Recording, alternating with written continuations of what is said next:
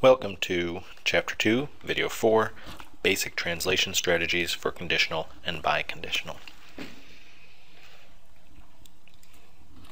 Now you remember that we'll use the arrow symbol for our if-then conditional and the double arrow symbol for our if and only if biconditional. Take our first sentence here, straightforward, simple conditional. If Bob goes to the fair, then Ann will drive. We can symbolize this simply with B for Bob goes to the fair in front of the arrow, and D for Ann will drive after the arrow. Now remember, conditionals have two distinct parts. We have the antecedent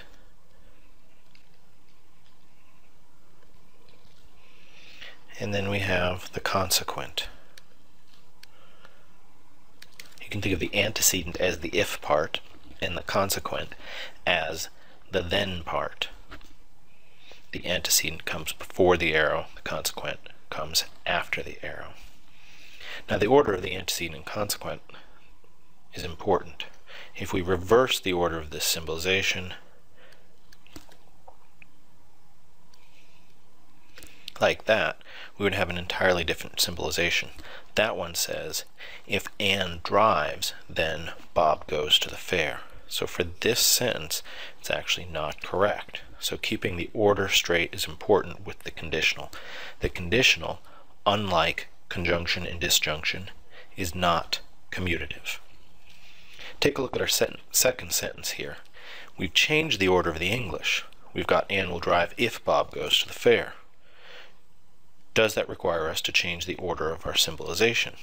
Well, if you look carefully, we've got if, which indicates the antecedent portion of the symbolization, Bob goes to the fair, and then Ann will drive, despite the fact that it comes first in the English, is the consequent, and in our symbolizations the consequent will always come second. So we get the same symbolization despite the change in word order in the English. They actually have an equivalence here, and so we get the exact same symbolization in our language S.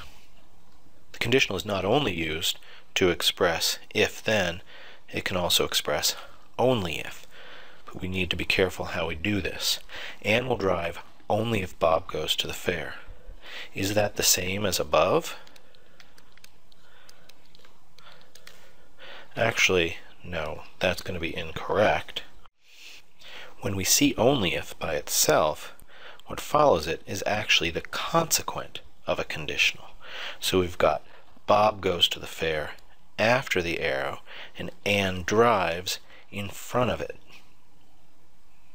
This may seem a bit confusing at first, because normally you would read this as if Ann drives, then Bob goes to the fair, and now I'm telling you to read it as Ann drives only if Bob goes to the fair. But if you think about it, these two readings are actually equivalent. Take the English, Ann will drive only if Bob goes to the fair. So, if she drove, then he must have gone to the fair, because she drives only if Bob goes to the fair. We'll continue to talk about this as we go along, so if it's not entirely clear yet, don't worry about it. Just remember that the conditional can express both the if-then and the only if. And when we have if by itself, that indicates the antecedent, whereas when we have only if by itself, that indicates the consequent. So applying that principle here in the next sentence, we've changed the English word order again, but if we follow our rule that only if indicates the consequent, we will again have B after the arrow and Ann driving, D in front of the arrow. So again, this pair is also equivalent. All we've done is change the English word order, but that order doesn't change in our symbolization. Finally, in the basic patterns we've got here, we can sometimes have if and only if. And we have those two together. We can do a combination of what we've got above. If Bob goes to the fair, then Ann will drive. And Ann drives only if Bob goes to the fair. But of course we also have our double arrow, so we can express that conjunction much more compactly just by writing B if and only if D, or what would be equivalent, D if and only if B, because the double arrow is commutative. All three of those formulas are correct and they're all equivalent. Now, we can sum up the current discussion we've been having with this diagram here. This reiterates just what I've been saying. When we have if by itself, what follows the if goes into the antecedent of the conditional, no matter the order of the English phrases. Similarly, when we have only if by itself, whatever follows the only if goes into the consequent of the conditional, no matter the order of the English phrases. So what follows the if by itself is the antecedent. What follows the only if by itself is the consequent. And of course the easy case, when we have if and only if together, whether it's written this way, or this way, or this way, or the way mathematicians and logicians like to write it with a double F, then we use the double arrow and the order doesn't matter because the double arrow is commutative. Now, the conditional and the biconditional can also be used to express simple, sufficient, and or necessary conditions. Consider the following sentences. For Bob to go to the fair, it is necessary that Ann drives. What that means is that Bob goes to the fair only if Ann drives. So we can symbolize it in this fashion. Bob goes to the fair only if Ann drives. What happens is the condition that is stated to be necessary goes into the consequent portion of a conditional. It doesn't matter what the English word order is either. We've got here, Ann driving is necessary for Bob to go to the fair, so that is going to go into the consequent of our conditional, and we'll get the exact same translation for the first and second sentences, because of course they're equivalent. Consider now a statement of sufficient conditions. For Bob to go to the fair, it is sufficient that Ann drives. Well, sufficient conditions are actually going to go in the antecedent of our conditional. If Ann drives, that's enough, sufficient for Bob to go to the fair. So if she drives, Bob goes to the fair. Similarly, the English phrase order doesn't really matter. If it's Ann's driving that's said to be sufficient, then that is going to go in the antecedent of the conditional. If she drives, then Bob goes to the fair. And finally, we can combine necessary and sufficient conditions. Ann driving is necessary and sufficient for Bob to go to the fair, and this can be expressed either with a conjunction of the above two sentences.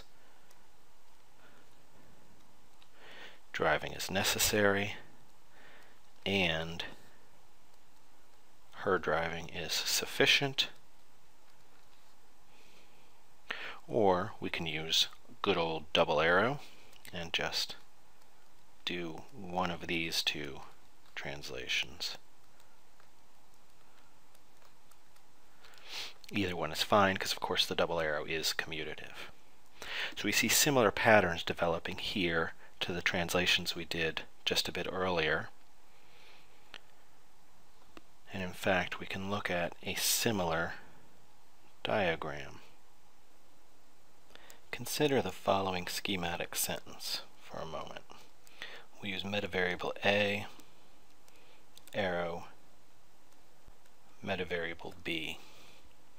So what we have here is just the form of any old conditional. If we look at the two diagrams on the right hand side, we'll notice how similarly structured they are. If we ask ourselves next, what is this statement saying? Is it saying if A then B, or is it saying A only if B, or A is sufficient for B, or is it saying B is necessary for A? Well, the answer is it's saying all of these.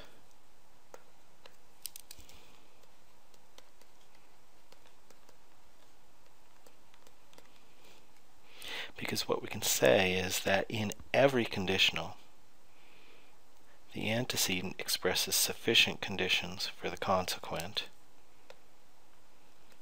or the consequent expresses necessary conditions for the antecedent. And any conditional can be read as if the antecedent, then the consequent, or antecedent only if the consequent. So the conditional has multiple readings, all of which we take to be equivalent. One last truth functional concept that I want to cover here with the conditional is unless. Take a look at the first two sentences here. Bob goes to the fair unless Carol goes to the fair. Or, what is essentially equivalent, unless Carol goes to the fair, Bob goes to the fair. How should we symbolize this? Most people think initially that it should be something like this. If Carol goes to the fair, then Bob doesn't go to the fair. Or, if Bob goes to the fair, then Carol doesn't go to the fair. This is actually going to turn out to be incorrect.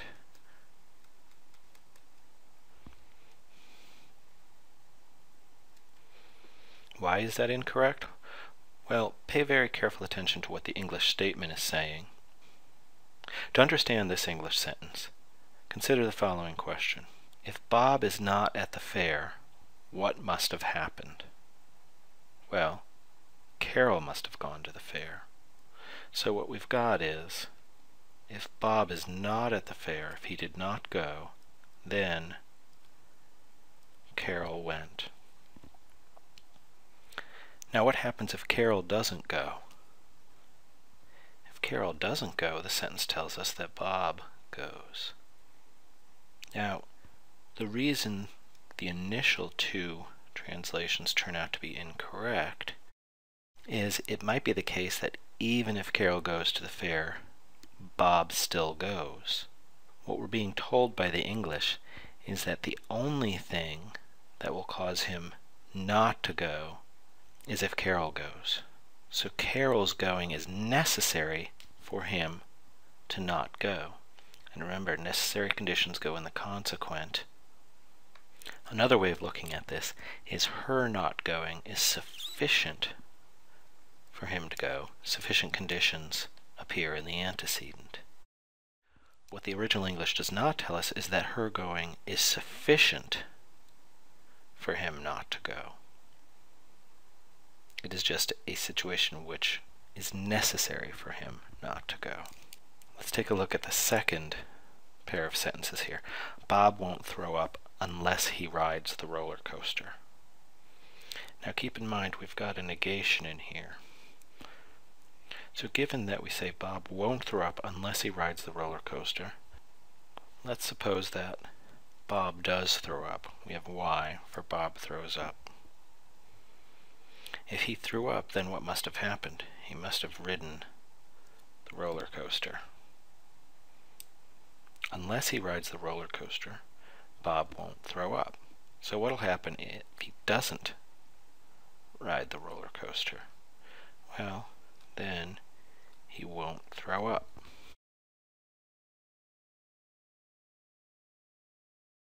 Take a look at the first two sentences. Both of these conditionals are equivalent to the following disjunction. Either Bob goes or Carol goes.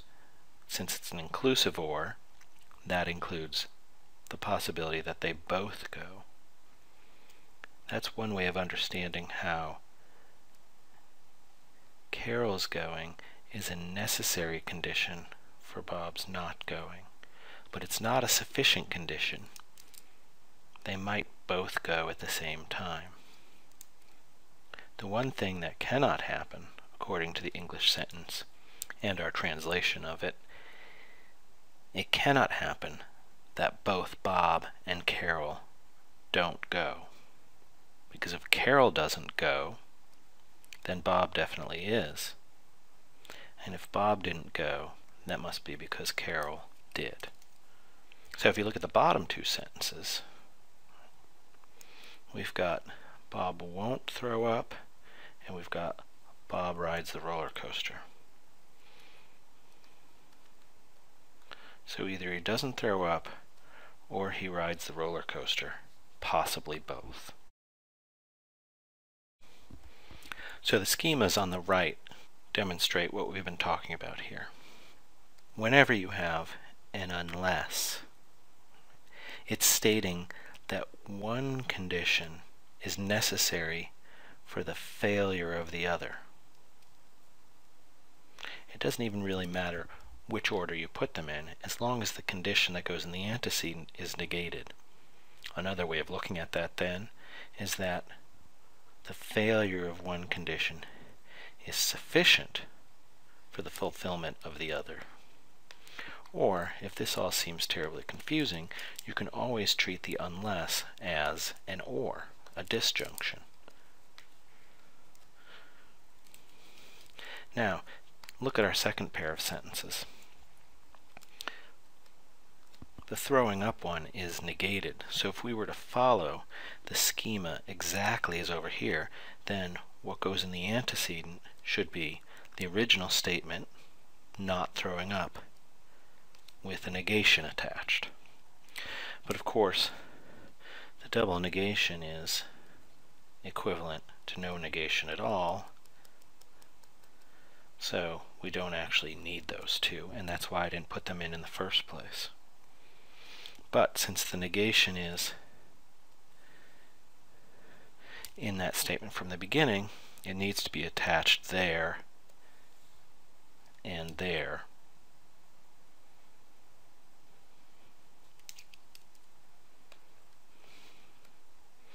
Now, unless can be pretty confusing, and the main reason is that it's very rarely used in English, except when we're already assuming